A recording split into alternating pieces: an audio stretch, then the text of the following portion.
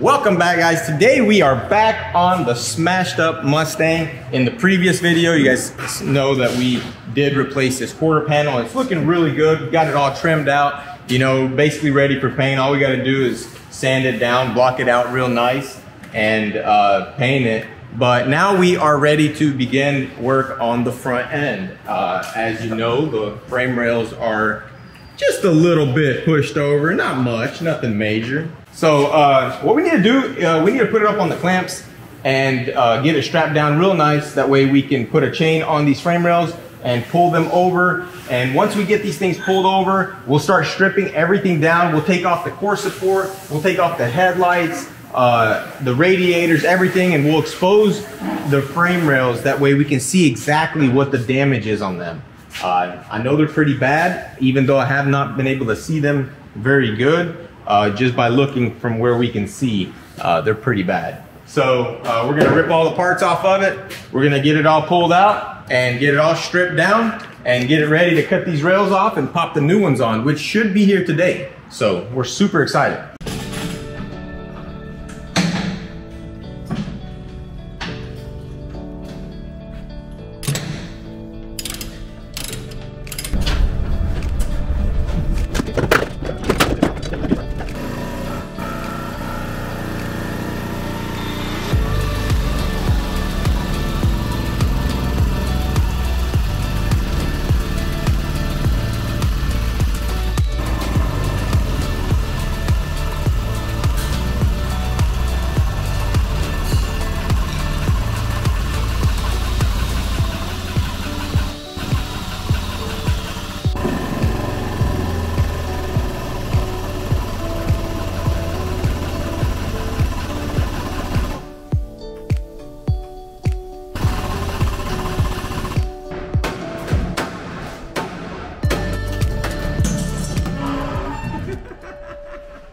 All right, so the rails have been pulled out and they're actually pretty straight right now.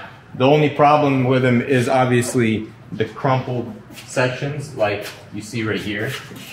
Like I said before, that's from the previous damage right there. And it definitely did not help that this car was already wrecked before on the second time around, because that definitely bent a lot easier. Had that not been damaged before, it probably would not have pushed the rails over so bad. It would not have kinked. It might have just swiped them over and we would have been able to just pull them back.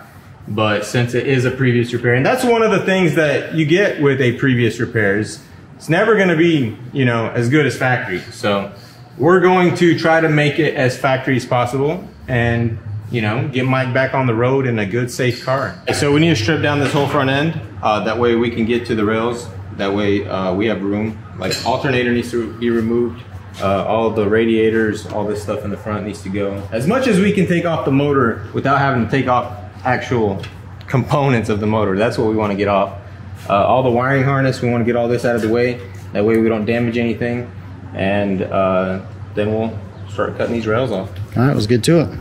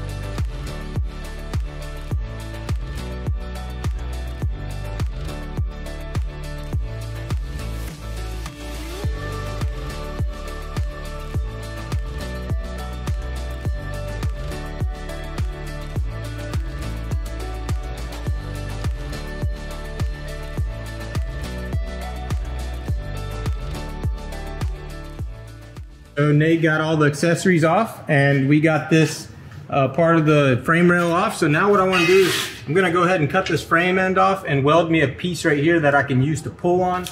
And we'll pull it out, get it chopped off, get the new one fitted up, get this thing done.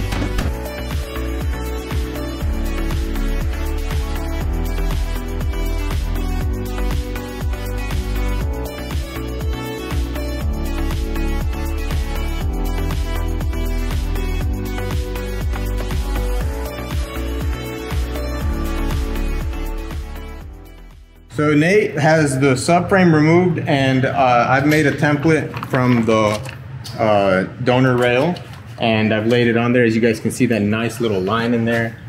We just need to cut right alongside that and pull it off, and then get the new subframe, because this subframe is bent. We're about to take it down and show you guys how bad it is. So that's the next step. Get this off, cut this rail off, and I also decided that I'm going to go ahead and replace this since I already have it, and this looks horrible. And not to mention the fact that this will also help me position the rail back into its original spot. So it's going to be really nice. We're going to undo on the donor side, we're going to undo these right here, and then just attach it all as one piece. So it's going to be perfect.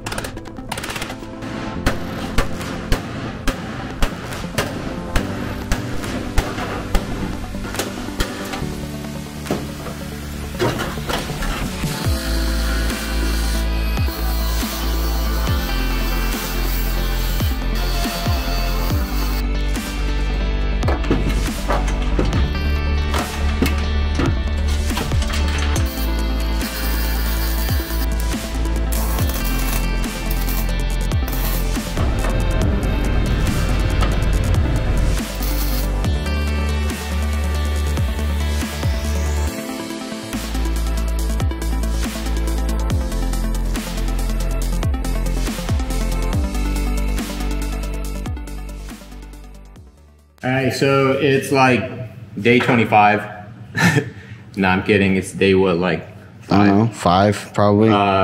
And we are at the point where the rail, the left side rail is on. All it needs is to be welded in. We have some gussets over there that need to be made, but it's basically on here ready to go. Now we are working on this rail here. Oh, yeah. What we need to do right now is weld this plate onto the frame rail end, and I kind of want to do it like kind of centered.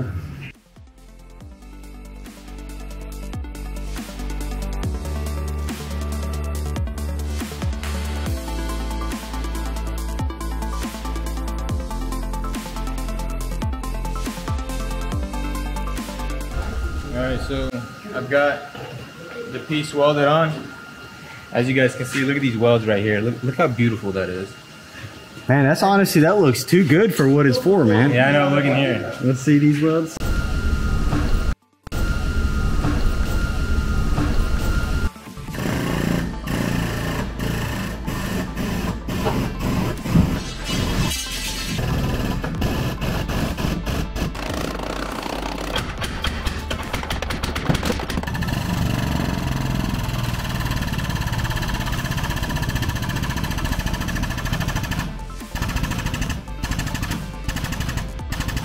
All right, so we got the rail pulled out as much as we could get it. And now we are going to go ahead and cut it off. So we'll drill out some spot welds here and then chop it. And that we'll have a butt connection on the inside, and then it'll overlap on the outside. And we'll get the donor rail prepped and get it all on there. And then hopefully we can get this front end together and start thinking about welding this thing up.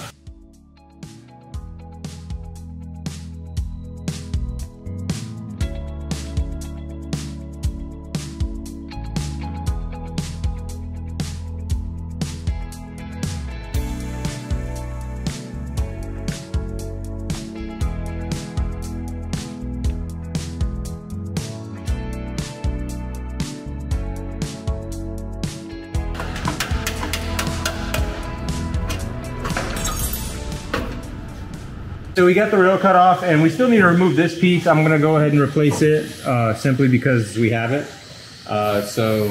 Or maybe I'll just leave it on the rail and slide it up in there. That'll probably be a better idea. So we're going to go ahead and remove this and get the donor rail prepped, and then get it all on here and hopefully get this front end together today.